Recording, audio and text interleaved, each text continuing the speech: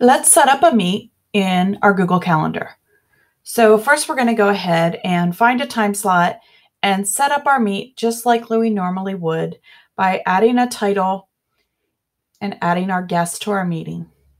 Once we have all our guests added, we're going to go ahead and move down, and beside our Google Meet link, we're going to go over to the gear so we can change our conference settings. So select the gear, and you're going to see you have host controls, but now you have breakout rooms. So we're going to go to the breakout rooms, and I can now set up my breakout rooms ahead of time. So I'm going to select how many rooms I want, and then I can move the participants between the various rooms. I can even rename the breakout rooms ahead of time. Now that I've done all my breakout room names, I'm going to go ahead and save these breakout room settings. And now I'm going to go ahead and save the meeting. What I'm going to do is I'm going to copy this link and share it out another way.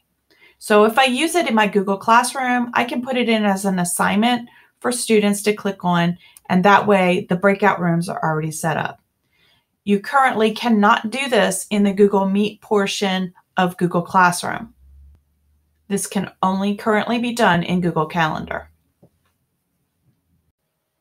Now that we've opened up our Google Meet, we're going to go up to the activities blocks at the top of your Meet. So click on the activities and then go to breakout rooms.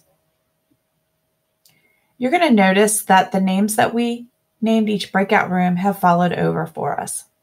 When we click Set Up Breakout Rooms, each participant is added to the breakout room that we set them up in. Now we're ready to start. We're just simply open up our rooms and begin our breakout sessions.